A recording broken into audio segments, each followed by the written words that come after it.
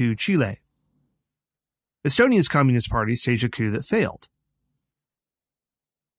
By this time in the 1930s, there were severe economic problems inside the Soviet Union, as there were everywhere else in the world, but this didn't halt subversive activities internationally. At the 7th Congress of the Communist International, which was held in Moscow in 1935, the new Comintern leader, Dimitrov, called for a popular front against fascism. Communist parties that had been denouncing liberals and socialists urged an alliance to stop the spread of fascism in Italy and Germany. Well, things changed dramatically when Joseph Stalin succeeded Lenin as the leader of the Soviet Union in 1924. He ruled for nearly 30 years and used executions, purges, imprisonment, famine, forced relocation, and other methods to stay in power.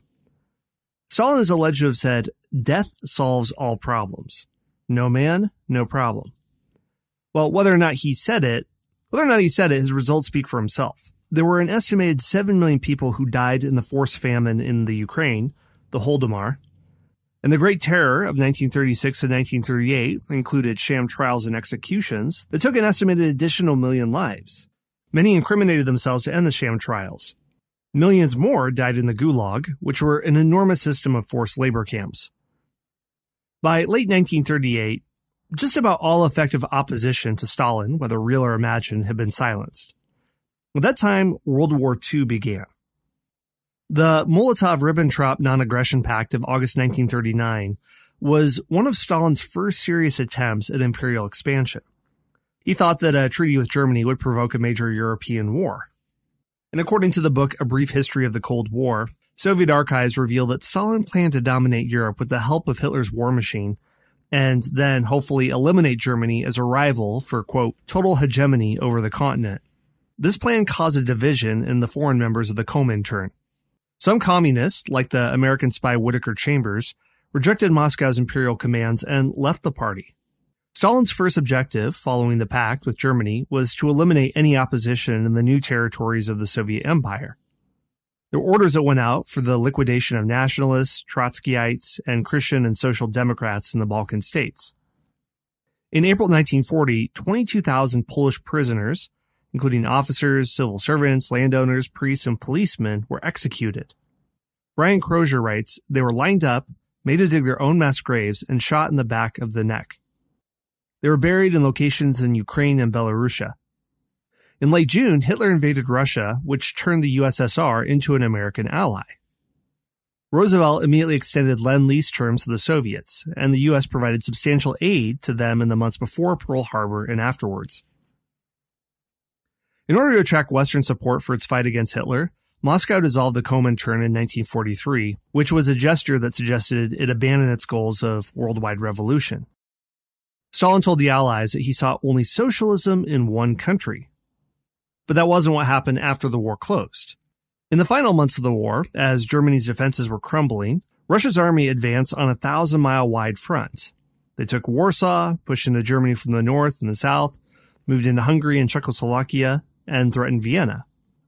This Soviet advance gave Moscow a huge bargaining advantage when Stalin met with Roosevelt and British Prime Minister Winston Churchill at Yalta in the Crimean Peninsula in early 1945 to discuss issues such as the future of Europe and war in the Pacific. Churchill wanted to restrict the expansion of Soviet power in Europe, while Stalin wanted to extend Soviet influence as far westward as possible. Roosevelt wanted a democratic Europe, but his attention was focused on the Pacific. Roosevelt and Churchill based their proposals of post-World War Europe on the expectation that communists and non-communists in a country such as Poland or Czechoslovakia could form a regime like the Popular Front governments in Europe before the war. In order to reach this, it would require the full cooperation of the Soviet Union, which Roosevelt and Churchill thought would come. It seemed that the Americans and the British got what they wanted at Yalta. The Soviets agreed to enter the war against Japan within 3 months after Germany's surrender. Stalin knew that he was joining a war that would require a minimal amount of military commitment, but allowed him to share in the victory. He also agreed to compromise on questions of membership in a new international organization, the United Nations, which Roosevelt thought would manage things effectively after World War II. It's at the Yalta negotiations where Germany was divided into its 4 occupation zones, one each for the US, Great Britain, the Soviet Union, and France. But on the issue of who would govern Poland, Stalin refused to recognize the non-communist government in exile that had been working out of London for the past 6 years. Instead, he recognized the government the Soviets had set up in Lublin. Roosevelt and Churchill accepted ambiguous language about the makeup of a future Polish government, and Stalin's promise of a free and unfettered elections in the near future was an agreement that Roosevelt Chief of Staff Admiral William Leahy dismissed as so elastic that the Russians can stretch it all the way from Yalta to Washington without breaking it. Stalin also agreed to establish interim governments, which he called broadly representative of all democratic elements in the rest of liberated Europe, Austria, Hungary, Czechoslovakia, Bulgaria, and Romania, to be followed by free elections. The agreement was part of a grandiose Declaration on Liberated Europe drafted by the Americans, which the Soviet leader was content to sign after Roosevelt announced that all American forces would leave Europe within 2 years. Well, by March 1945, Churchill wrote to Roosevelt that nearly everything they agreed to at Yalta was unraveling, while Roosevelt was having second thoughts about the Soviet leader. When he found out that elections in Eastern Europe would be held Soviet style, he said, "Avril Harriman is right. We can't do business with Stalin. He's broken every one of the promises he made at Yalta." But nevertheless, FDR's messages to Churchill for the rest of March and into April were intended to placate the Prime Minister. He didn't want the U.S. and Great Britain to be seen as opposing Stalin, whose commitment to the war in the South Pacific he and his military advisors considered essential for victory, and they didn't want World War II to stretch on for years and years and lead to the possible deaths of millions of American servicemen there. Hey everyone, Scott here. We're going to take a very short break for a word from our sponsors. In his final message to Churchill, Roosevelt said, "I would minimize the general Soviet problem as much as possible because these problems, in one form or another, seem to arise every day, and most of them straighten out, as in the case of the Bern meeting," concluding, "We must be firm, however, and our course thus far is correct." Well, on April 12th, the president died of a cerebral hemorrhage, and the conduct of U.S. foreign policy abruptly shifted to his vice president of just 3 months, Harry Truman. All right, well, that is my massive introduction, setting up the stage for the Cold War. Russia obviously expands after World War II, and many countries in Eastern Europe and Central Asia come under Soviet occupation, and they become part of the USSR. There's a lot that I could say about the presidencies of Harry Truman, Dwight Eisenhower, Kennedy, Nixon, Johnson, and Carter, and everything else. But I'm going to jump ahead to the 1980s because the question is about the end of the Cold War. So as there's necessary elements of this long history that I'm skipping over when I describe these events of the 80s and early 90s, I'll try to fill them in as best as possible. But anyway, I just wanted to set the stage for the ideological clash that's occurring at this time. And all I'll say to fill in the gaps is that there's an enormous amount of military buildup, hundreds of billions of dollars, nuclear weapons placed around the globe. I think if people have a vague understanding about the Cold War, they understand these aspects, the nuclear threat. So without further ado, let's jump ahead to the 1980s. Ronald Reagan permanently changed the course of the Cold War when he took office in 1981. This followed a series of victories for the Soviet Union throughout the 1970s. Including martial law in Poland imposed by a communist regime, the Soviet invasion in Afghanistan, the Sandinista revolt in Nicaragua, communist rule in Mozambique and Angola, Marxist takeovers in Ethiopia and South Vietnam. Everything basically looked like the Soviet Union had created a world-class military establishment. And NATO was strained by the 1970s. The Soviet Union had deployed SS-20 intermediate-range nuclear missiles that were aimed at all major European cities. So, in response, NATO proposed a dual-track approach.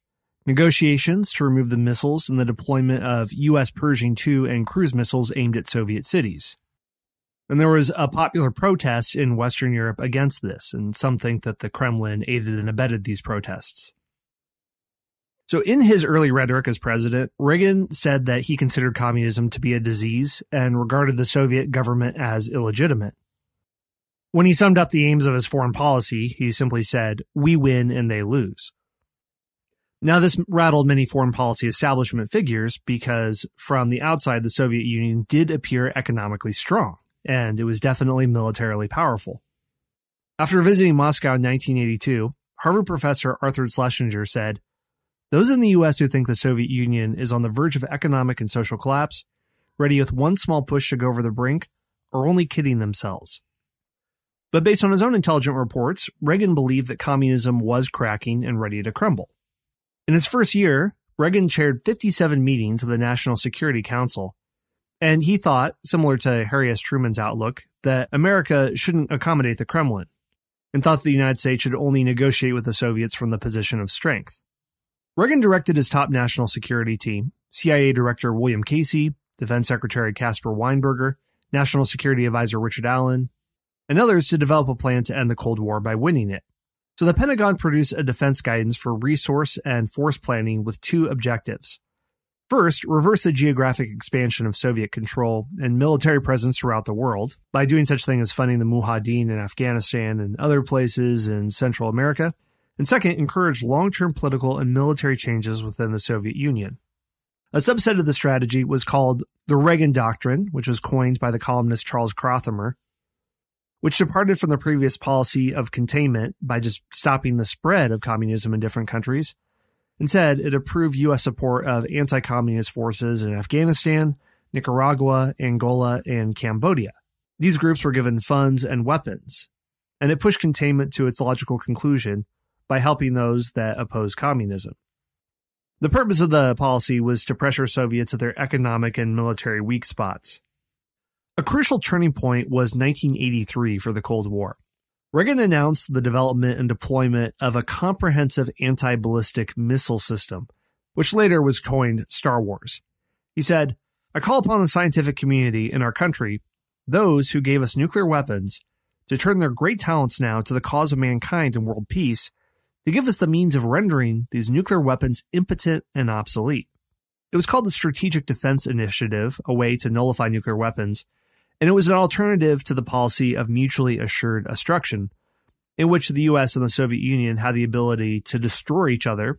If one person attacked first with nuclear weapons, the other could also attack. And this policy was what Reagan's Defense Secretary Caspar Weinberger called a mutual suicide pact. Well, SDI never worked effectively, but Yuri Andropov, who succeeded Brezhnev as leader of the USSR in 1982, called it a strike weapon and a preparation for a U.S. nuclear attack. The book A Brief History of the Cold War writes that Moscow's intense opposition to SDI showed that Soviet scientists regarded it not as a pipe dream, but a technological feat they couldn't match. A decade later, General Mahmoud Ghariev, who headed the Department of Strategic Analysis in the Soviet Ministry of Defense, said what he had told the Politburo. "Not only could we not defeat SDI, SDI defeated all our possible countermeasures." In 1985, Mikhail Gorbachev became General Secretary of the Communist Party of the Soviet Union. He immediately wanted to launch a campaign of reform. 70 years after the Bolshevik Revolution, economic growth was stagnant, the collective farms weren't able to feed the people, most factories didn't meet their quotas, and people were lined up for blocks in Moscow and other cities in order to get basic necessities. The war in Afghanistan was dragging on with no end in sight and consuming resources like crazy. There were new groups forming in Eastern Europe in opposition to the Soviet Union, such as Solidarity in Poland and Chapter 77 in Czechoslovakia. 3 months before he took office, Gorbachev reassured Communist Party officials that his goal was to ensure that the Soviet Union began the 21st century, he said, in a manner worthy of a great power. In May 1986, he tried to speed up socialism by improving the quality of goods, retooling industries, and even trying to reduce alcoholism through central planning. His initial reform programs didn't work, but Gorbachev said, "We're not giving up on socialism. We want to make it better." And there's a lot of talk about Gorbachev's reform programs, but I think it would be a mistake to say that he was a capitalist in the making. He would frequently quote the Communist Manifesto throughout his reign, and he quoted as late as 1988 when he was asked about his position on private property. So the purpose of his reforms were not to slowly introduce capitalism in the Soviet Union, but in order to strengthen and stabilize the Soviet regime. His next reform program was called Perestroika, which means restructuring. It was a new economic plan that would give people more economic freedom, but the Soviet Union didn't have entrepreneurs or free market experience from a capitalist past in order to fully take advantage of these. What would most resemble the Soviet Union at the time was a very large black market from people who stole resources from the state and then sold it to others who needed it. If Perestroika was an attempt to open things up from the top, then glasnost,